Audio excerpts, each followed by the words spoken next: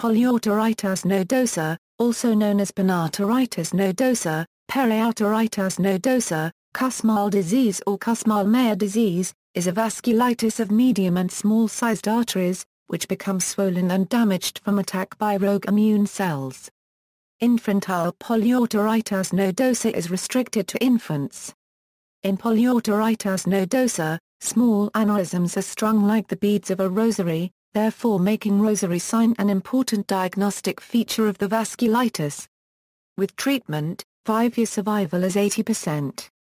Without treatment, 5-year survival is 13%.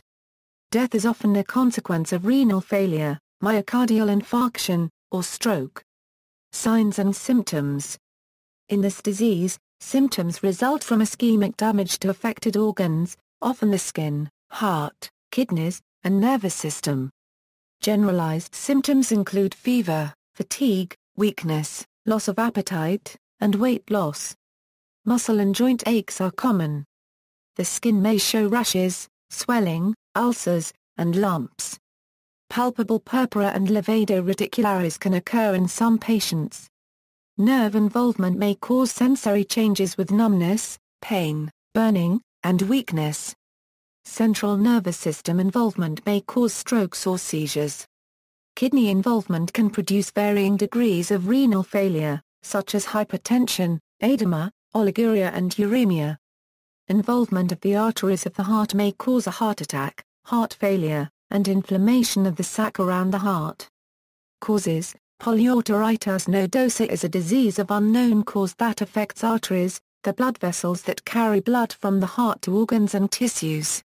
A minority of people diagnosed have an active hepatitis B infection, and men are also twice as likely to get the disease as women. Diagnosis. No specific lab tests exist for diagnosing polyarteritis nodosa. Diagnosis is generally based on the physical examination and a few laboratory studies that help confirm the diagnosis. CBC, ESR, perinuclear pattern of antineutrophil cytoplasmic antibodies, not associated with classic polyarteritis nodosa, but is present in a form of the disease affecting smaller blood vessels, known as microscopic polyangiitis or leukocytoclastic angiitis, tissue biopsy, elevated C-reactive protein. A patient is said to have polyarteritis nodosa if he or she has 3 of the 10 signs known as the 1990 American College of Rheumatology criteria. Weight loss greater than equal to 4.5 kilograms, levator radicularis, testicular pain or tenderness, muscle pain, weakness, or leg tenderness, nerve disease, diastolic blood pressure greater than 90 mmHg, elevated kidney blood tests, hepatitis B or hepatitis C virus tests positive, arteriograms showing the arteries that are dilated or constricted by the blood vessel inflammation, biopsy of tissue showing the arteritis, the sural nerve is a frequent location for the biopsy. In polyarteritis nodosa, small aneurysms are strung like the beads of a rosary, therefore making rosary sign an important diagnostic feature of the vasculitis. The 1990 ACR criteria were designed for classification purposes only.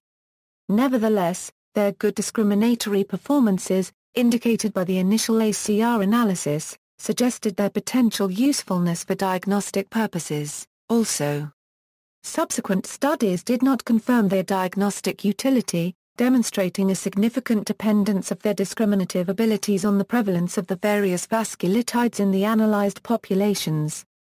Recently, an original study, combining the analysis of more than 100 items used to describe patients' characteristics in a large sample of vasculitides with a computer simulation technique designed to test the potential diagnostic utility of the various criteria, proposed a set of 8 positively or negatively discriminating items to be used as a screening tool for diagnosis in patients suspected of systemic vasculitis. Treatment. Treatment involves medications to suppress the immune system, including prednisone and cyclophosphamide. In some cases, methotrexate or leflunomide may be helpful. Some patients have also noticed a remission phase when a 4-dose infusion of rituximab is used before the leflunomide treatment is begun. Therapy results in remissions or cures in 90% of cases. Untreated, The disease is fatal in most cases.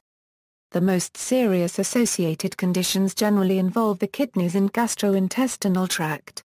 A fatal course usually involves gastrointestinal hemorrhage, infection, myocardial infarction, and/or renal failure. In case of remission, about 60% experience relapse within 5 years. In cases caused by hepatitis B virus, however, recurrence rate is only around 6%. Epidemiology: the condition affects adults more frequently than children and males more frequently than females. Most cases occur between the ages of 30 and 49. It damages the tissue supplied by the affected arteries because they do not receive enough oxygen and nourishment without a proper blood supply. Polyarteritis nodosa is more common in people with hepatitis B infection. See also, List of cutaneous conditions, references. External links, -1,408,892,916 ECP Notebook, Polyarteritis nodosa on thirdage.com, http, www.criterion.com 1929 Bigger Than Life. The 1956 film, Bigger Than Life, is about a fictional case of polyarteritis nodosa.